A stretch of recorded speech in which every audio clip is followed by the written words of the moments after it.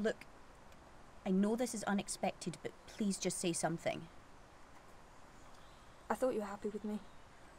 I am. I was. I just don't think we can be together anymore. But we were together so long. I thought you were going to ask me to move in with you. Not drag me out here to break up. 3 months isn't that long, really. You'll get over me, find somebody else, I'm sure. I'll tell everyone. You'll what?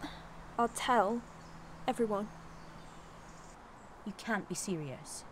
Come on, Ash, we're both adults. You wanted this fling as much as I did.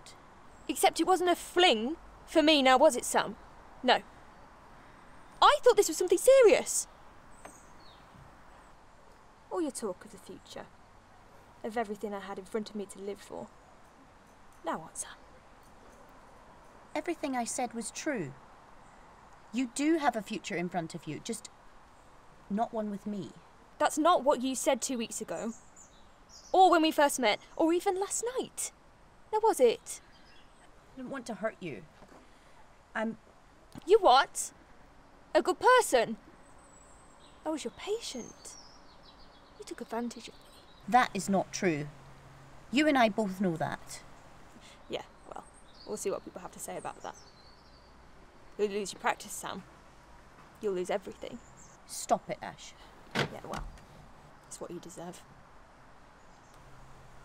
You want to talk to me about the future now, Sam? Yours isn't looking too great now, is it?